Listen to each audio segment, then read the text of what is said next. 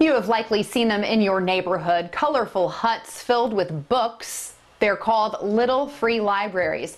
During a time when regular libraries and other entertainment sources are closed, volunteers are hoping that you will help keep those little libraries stocked. LEX 18's Alex Valverde has the story.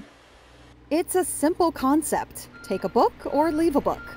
These little free libraries are scattered around the city. And right now, there's a greater need for keeping them filled. Libraries are such a wonderful resource to be able to get books on different topics, to take your children there and interact. And because those options are closed now, it's more important than ever to provide that resource. That's why volunteer Carrie Hankey is asking people to go through their own collection and donate items to their local Little Free Library.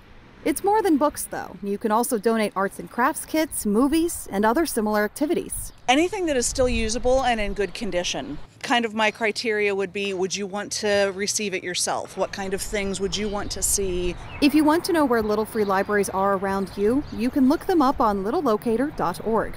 A chance to bring a little entertainment to a lot of people.